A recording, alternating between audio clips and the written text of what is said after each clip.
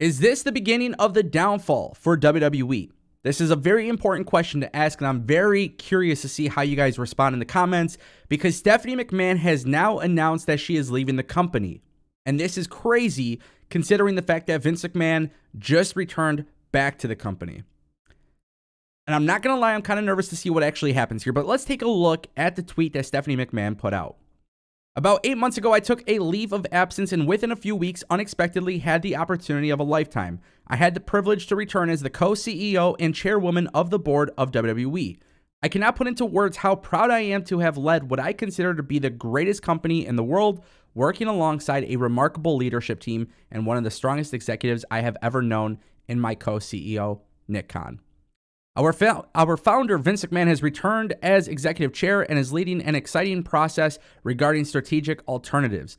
And with Nick's leadership and Paul Triple H Levesque as chief content officer, I am confident WWE is in the perfect place to continue to provide unparalleled creative content and drive maximum value for shareholders. WWE is in such a strong position, and I have decided to return to my leave and take it one step further with my official resignation. I look forward to cheering on WWE from the other side of the business where I started when I was a little kid as a pure fan. I will always remain dedicated to WWE.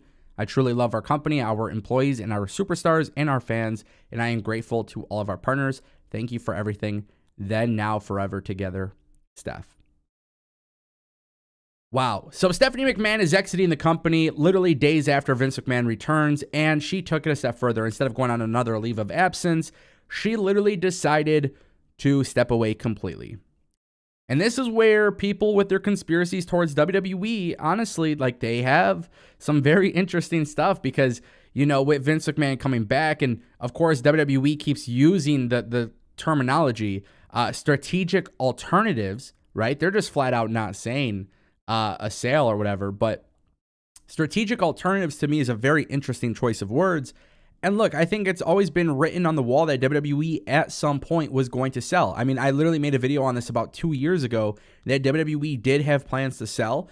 And, you know, it's just one of those things that's absolutely crazy. Now, what happens next, right? Does Nick Khan go? See, the thing is, CEOs, they're going to come and go in these big companies. But the real question mark here is what happens to those who have already started to change the perception of WWE. Because let's just face it, with Vince McMahon out of the picture, Nick Khan, Stephanie McMahon, and Triple H are responsible for getting this product to a desirable place. So what's next? Does Triple H leave WWE? Does Nick Khan leave WWE? Because I'm going to guess if WWE sells the company today, just for an example, hypothetical, if WWE sold the company today, I don't assume that Nick Khan will be staying. I don't know if Triple H would be staying. I mean, at this point, it's a family-owned business that literally, you know, has created so much success for being a publicly traded company. But now Vince McMahon is back in the company. They're trying to sell the company. You got Stephanie leaving the company. What is WWE going to look like without somebody who is tied to the McMahon family running it? What is that going to look like? And I think that is a very serious question, because I don't know if the WWE that we were all starting to fall in love with again will be the same. And that's just the reality. And I'm hoping that somebody like NBC can pick up WWE, because at least at the very minimum, NBC has definitely understood WWE's distribution. They understand exactly what it took for WWE to improve. They were very, very, very, very involved and influential in the success of WWE. They were a great TV partner. But I don't know if I want to see Disney or Amazon or Netflix or Google or Apple. I don't know if I want to see those companies get in the wrestling business and get WWE.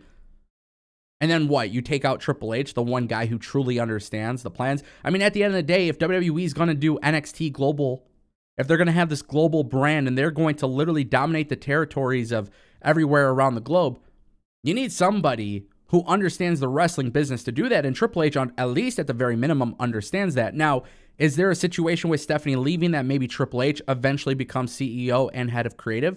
That could be really interesting. I feel like there would be a bigger and better chance of that happening with, NBC buying WWE. But at the end of the day, this is very, very, very interesting news. Stephanie's leaving. There might be more to the story. Who actually knows at this case? But I want to know what you guys think in the comment section down below. Don't forget to click that subscribe button if you guys want more wrestling news, because I'm going to keep you guys updated. I'm going to give you guys some real unbiased opinions, and that's what matters.